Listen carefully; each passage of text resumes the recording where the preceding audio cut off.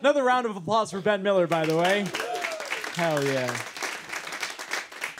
Well, guys, welcome. The name of the show is American History Sex because I'm an American, I love history, and I love sex. Just making eye contact with my dad as I'm saying it.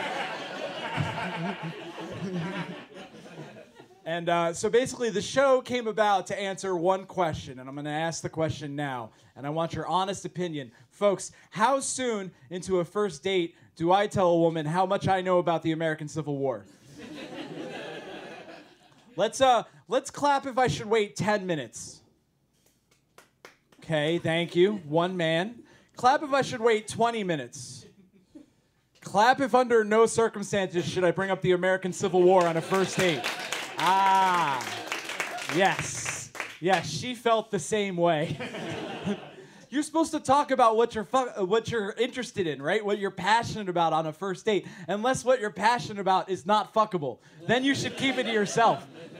And here's what I learned. Knowledge of the American Civil War is right between knowledge of anime and taxidermy in terms of fuckability. It's not interesting. You should keep it to yourself. I do love the American Civil War. Before we go any further, I'm a big fan of the North. The Union. The abolition of slavery. Dude, it's the only hobby where you gotta explain you're on the right side. You know, if I'm like, hey, I like baseball, I don't immediately have to go, and I like the Yankees. But if I say I like the Civil War, I really do have to go, and I like the Yankees. You know what I mean? This is what it is, man. So, hey, let's move on to the first part of our presentation. It's called, here's where I don't know how to use the technology. Guys, we're going to get through this together. This is such the opposite of big load energy. All right, I went back.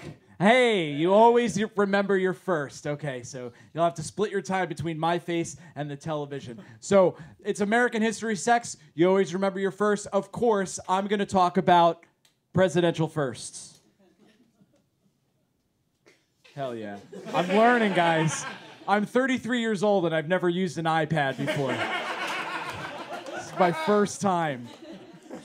So we've had a lot of presidential firsts. We've had our first Catholic president. We've had our first black president.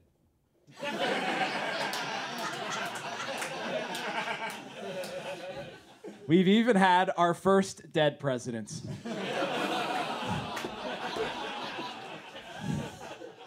And our first president with a mugshot.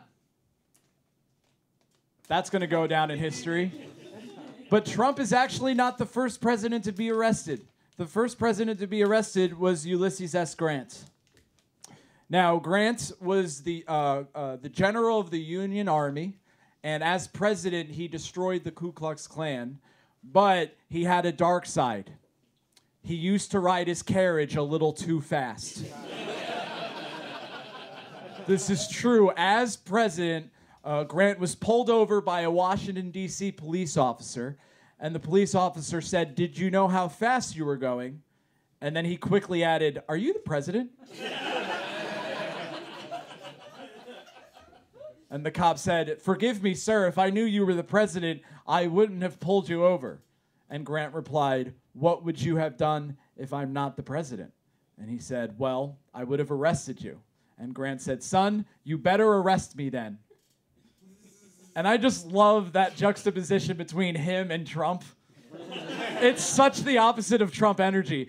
Trump is like, why can't I pay off porn stars and my political enemies? Meanwhile, Grant is like, I do sometimes drive a little too fast. Sorry. Let's talk about Lincoln, dude. I love Lincoln. Lincoln was a lot of firsts. First president to be on the penny, of course. First president to be a Republican. Party's a little different now. First president to be assassinated. And he's the first president to have a beard. Her name is Mary Todd.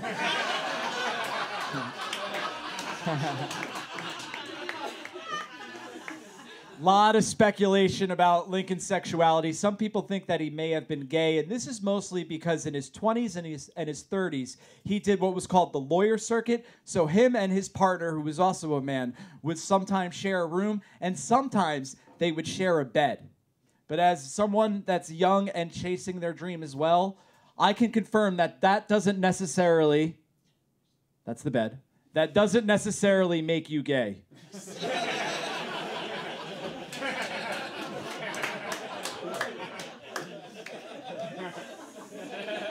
It was my job to book the hotel room. I thought there were 2 full-size beds. Turns out there was 1 queen, but we're secure in our masculinity. And we cuddled up together, mostly because the heat was broken. Don't stay at the Super 8 in Lexington, Kentucky. You're not going to have a nice time. Oh, wait, that's in Pennsylvania. You guys get it, though. So, I've been all over. I've been to Pennsylvania. I've even been to Kentucky. So Lincoln was probably straight, but we do know this. So according to that law partner, a friend and biographer, Lincoln told him that he had been infected with syphilis in Beardstown. We all know what happens in Beardstown. In either 35 or 36 by a prostitute. Now, Lincoln is probably not the first president to have an STD, but he is the president with the world's worst friend.